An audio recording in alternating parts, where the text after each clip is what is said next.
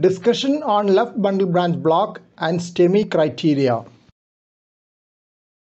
Left bundle branch block is manifested on the ECG with wide QRS, deep slurred QS complex in V1 and slurred R wave in V6.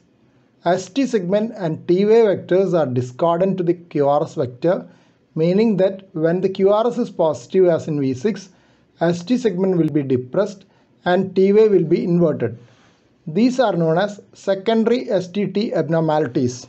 Please subscribe to this channel for future updates. Click on the subscribe button. Press the bell icon after that for all updates. If the ST segment and T wave are concordant to the QRS, it indicates a primary myocardial abnormality. An elevated ST segment and an upright T wave in V6 with a positive QRS is taken as evidence of myocardial infarction or ischemia in the presence of LBBB.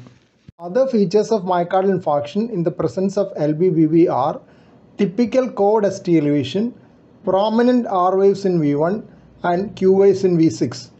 Usually, the initial R wave in V1 and initial Q wave in V6 represents initial left to right activation of the interventricular septum.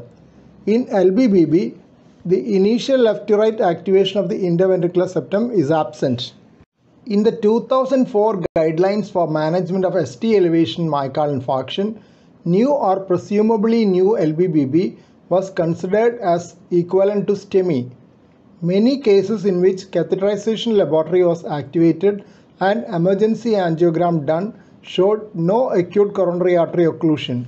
Hence, the 2013 guideline removed this recommendation, but this could lead to denial of reperfusion therapy in those who actually have an acute coronary occlusion with LBBB on ECG. In this situation, Sgarbossa ECG criteria is one of the most validated tools to help in the diagnosis of STEMI with LBBB.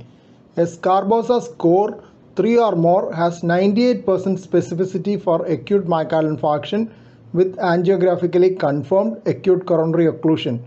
Using Sgarbossa criteria might prevent denial of reperfusion therapy while avoiding unnecessary cath lab activation. Other criteria described are Sylvester 10% RS criteria and Smith 25% SY criteria. All these have concordant ST segment elevation in common with Sgarbossa criteria. Sgarbossa criteria for discordant ST segment elevation is 5 mm or more.